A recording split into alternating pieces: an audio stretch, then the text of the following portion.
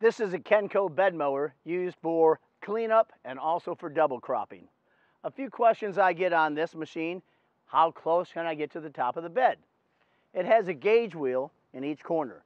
You're going to be able to set this gauge wheel so you can get very close to the top of your bed. Hopefully you get down to approximately 1 inch to the top of the bed, and you want to set the roller the same distance so you can get real close to the top of the bed. The closer you get, the better it's going to be to clean up your plastic. Another question I get: how wide does it cut? It's going to cut a swath 48 inches wide.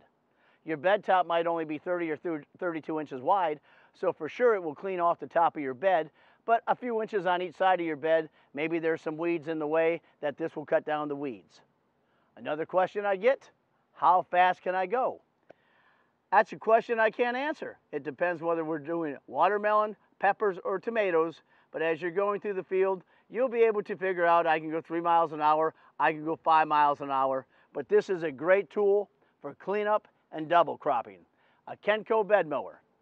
Those are just a few questions that I do get.